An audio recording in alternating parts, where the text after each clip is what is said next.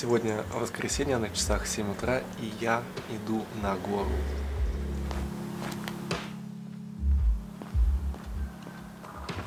Мы с вами находимся в Фетхие, это Турция, и самая высокая точка здесь это гора Баба. В переводе «Отец гора», вот находится у меня за спиной. Но пойду я не туда, потому что до нее даже до подножия идти достаточно далеко, и высота у нее 1900 над уровнем моря, а море здесь вот. Моя точка называется Долукızlan Tepesi.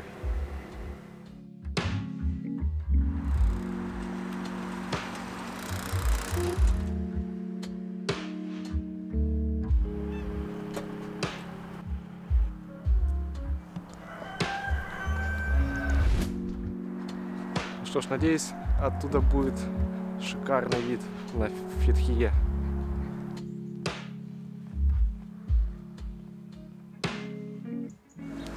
Высота Долукızlan Tepesi 925 метров. Пока что я иду мимо таких частных домиков, постепенно набираю высоту.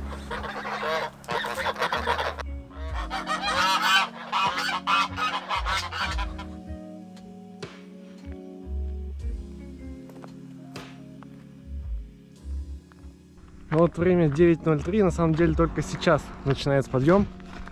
Я закачал Maps.me, подниматься мне еще 2 часа. На самом деле здесь такая дорожка, что можно без особого труда въехать на машине, но пока что я никого не видел. Также мне повезло с тем, что я иду по западной стороне, здесь солнца пока что нет, поэтому подниматься не жарко. Температура для подъема вообще максимально комфортная. И постепенно, на самом деле, довольно быстро открывается вид.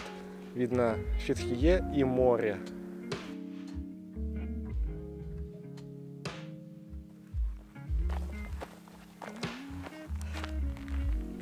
Для меня поход в горы – это способ встряхнуться физически и расслабиться умственно. Сам процесс подъема чрезвычайно важен, а виды, открывающиеся с вершины после самостоятельного покорения, куда красивее, казалось бы, тех же видов, которые открылись бы после подъема на канатной дороге или другим подобным способом.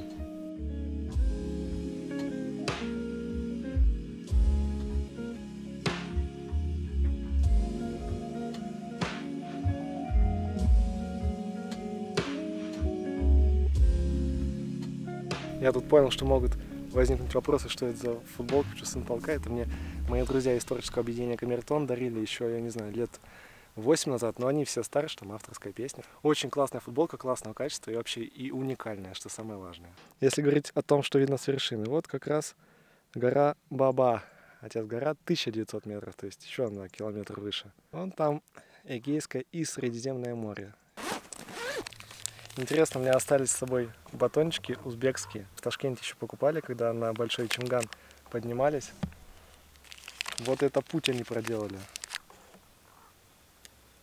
Если говорить про сам подъем, то дорога до подножия заняла столько же, сколько и подъем. Почти до самого конца была чуть ли не автомобильная дорога, по которой было удобно идти. В конце я немного поискал тропинку, и вот на вершине оказался примерно в 11 часов.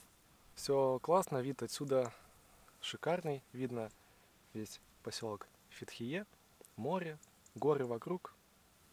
Я доволен. Eu vou e amo o azul, o púrpura e o amarelo. E entre o meu ir e o do sol, um aro, um elo.